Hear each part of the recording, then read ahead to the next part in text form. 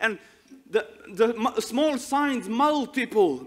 In one hadith, amazing hadith, a stranger comes into the gathering of the Rasul. رجل شديد بياض الثياب شديد سواد الشعر لم يرى عليه أثر السفر ولم يعرفه منا أحد. A man exclusively white, dark hair, no spot or sign of fatigue and travel. None of us know him. Mysterious man. He has come into the gathering of the Rasul, and he sits with his knees touching the knees of the Prophet, and then he says, Ya Muhammad sallallahu ala Muhammad, akhbirni anil Islam. Tell me about Islam. So the Prophet answered, and when the Prophet finished, the man said, Sadaqt. You spoke the truth. So the ashab says, we are astonished. He asks and confirms, as though he knows the answer, so why are you asking? And then he says, فَأَخْبِرْنِي عَنِ الْإِيمَانِ. Tell me, O Muhammad, about Iman. The Rasul explained. And he says, Sadaqt. True. So then he said, أَخْبِرْنِي عَنِ الْإِحْسَانِ. Tell me about Ihsan. The Prophet explained. The man said, correct. And then he asks, فَأَخْبِرْنِي عَنِ السَّاعَةِ. Tell me, O Muhammad, about the hour. So he said, مَا الْمَسْئُولُ عَنْهَا بِأَعْلَمَ مِنَ السَّائِلِ.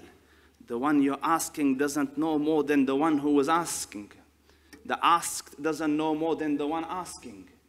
So then he says, فَأَخْبِرْنِي عَنْ أَمَارَاتِهَا.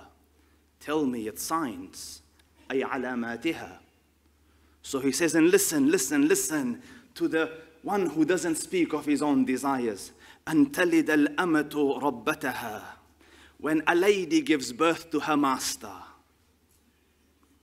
When a female servant gives birth to her master. And you want to see your masters today, look at your children. You live for them. Mobile phone, mom, حاضر. This, على رأسي وعيني. And you do something wrong, خلاص, not speaking to you for today, mom. أمت ربتها. You have given birth to your masters. The Prophet said it, for it was unheard of then. They lived in servitude of their parents.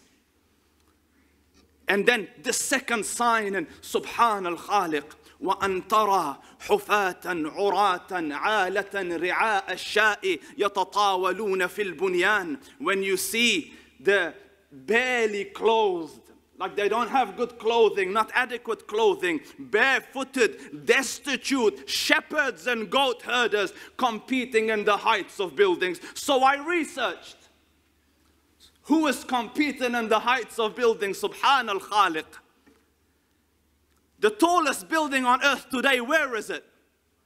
Dubai. I watched the footage of Sheikh Zayed.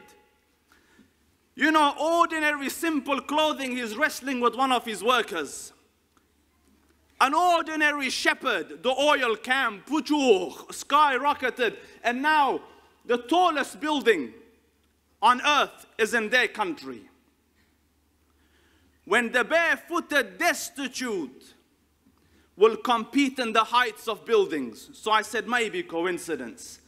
A few years before that, the clock tower of Mecca. And now the Saudis have thought, bless their hearts, how can they beat us? Let's make another one. The next building started yesterday.